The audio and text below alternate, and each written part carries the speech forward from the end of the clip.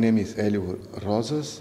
I'm the president of the Brazilian Society, and very shortly the situation regarding to trenchless technology in Brazil, actually in South America I could say, but mainly in Brazil. We have very experienced contractors, and the technology, trenchless technology for new installation, we are very advanced.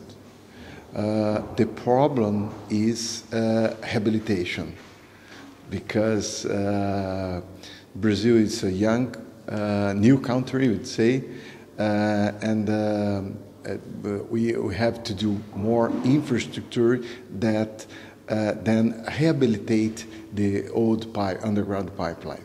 That's why we have very good experience contractor about new installation, mainly AGG and microtunnel. New rehabilitation, I would say we have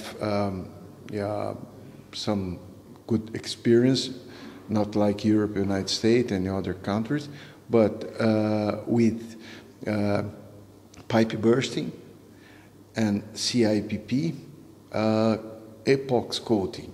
That's it.